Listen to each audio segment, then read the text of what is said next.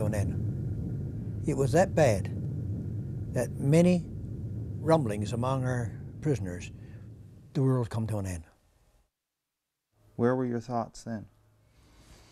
Didn't make any difference. They didn't have any thoughts. It didn't make any difference to us that stage of the game. Whether I lived or died, it didn't make that much difference. It's a fact. We're better off dead than we were living the way we were living anyway.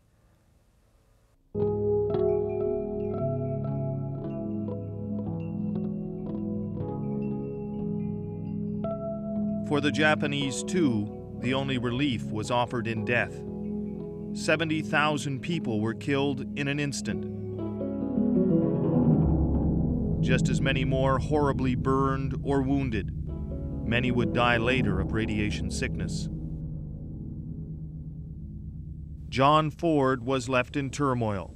Freedom was at hand, but his humanity badly shaken. On a little island we were on, they had a hospital there, and they bought some of the burned people and put them in this hospital. And Reg, it was break your heart to see them. They're just like a piece of beef, burnt so badly and screeching and hollering. There's no way in the world. They were burnt right to nothing.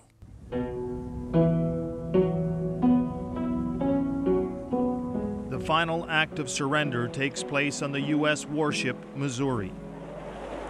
In the weeks that follow, John Ford is liberated and returns to Newfoundland and Margaret. He had changed an awful lot. He was very thin, and he wasn't the same Jack then as I knew when he went away, you know. They marry and live a quiet life. Now, over half a century later, John Ford prepares to return to Nagasaki. That's one of my grandsons told me the other day. He said, "Pop, you sure wear that to Japan?" Margaret was pleased for me to go. I talked over with her on many occasions. She said, "You go."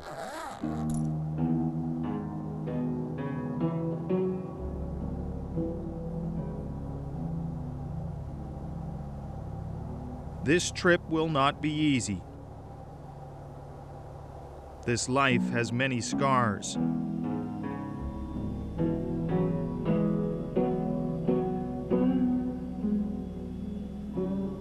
But redemption calls to him, and his comrades call to him too.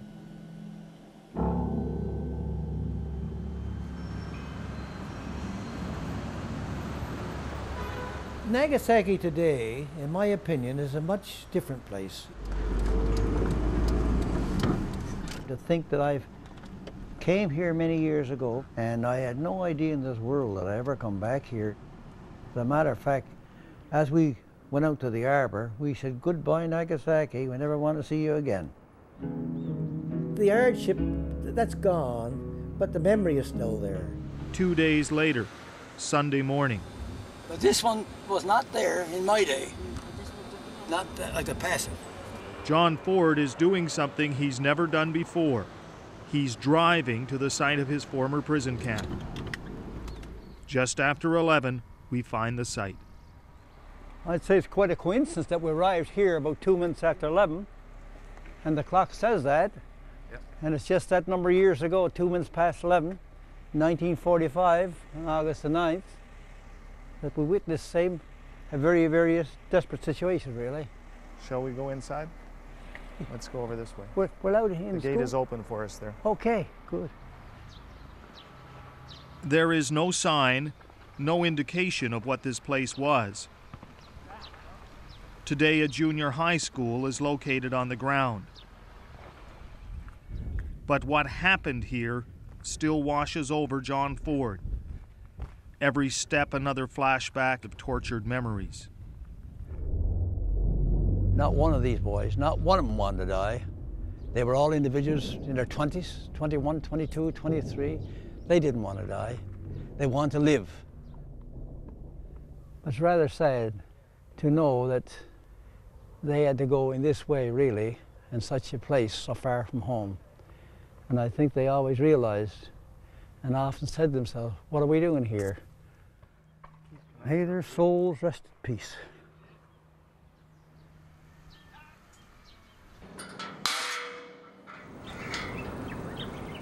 Across the city, a man is waiting, one John Ford has asked to meet.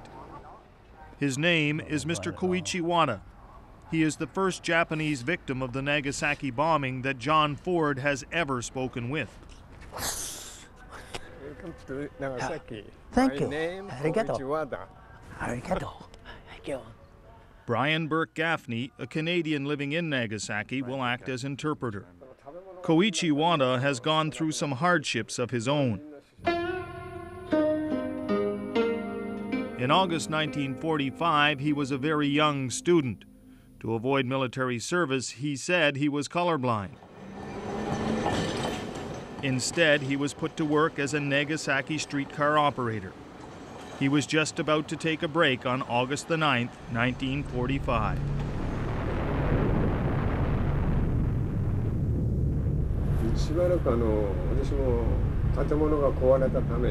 I was trapped in the debris for some time.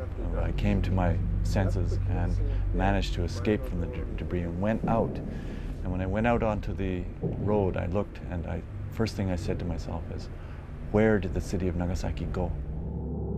It was a terrible situation, and you saw a little more than I did about the burnt bodies, but I saw enough to convince me I never want to see it again. Two men, two cultures, Arigato. two worlds, bonded in death and destruction, now bonded in peace. The evening is spent on the water. I was working this dockyard the day they dropped the bomb. Japanese businessmen celebrate on board, unaware who one of their fellow passengers is or why he is here. He knows what he's looking for, and just before dusk, he finds it. To me, there's where the bomb dropped, straight ahead of me there, right in that valley. Yes. And I saw the old thing as it happened. And the fact that the hills were there protected us somewhat, and everything blackened out after that. But right in that valley is where it happened. How do you feel being here right now looking at this? Oh, difficult. But not one can do much about it, but it's very difficult to see that happen like it did. Very unfortunate. Now every year he also remembers the victims of Nagasaki, along with his fallen comrades. Some people often said to me, the war's over a long time ago. War is never over for me. It's never been over for me. They were a young man, 22, 23 years of age. They didn't want to die. They shall not grow old as we that are left grow old. Age shall not weary them, nor the years condemn. At the going down of the sun, and in the morning, we will remember them. And in November, on Remembrance Day, we will remember them. And that is News in Review. Don't forget to check out our website at newsandreview.cbclearning.ca. I'm Michael Serapio. Thanks for watching.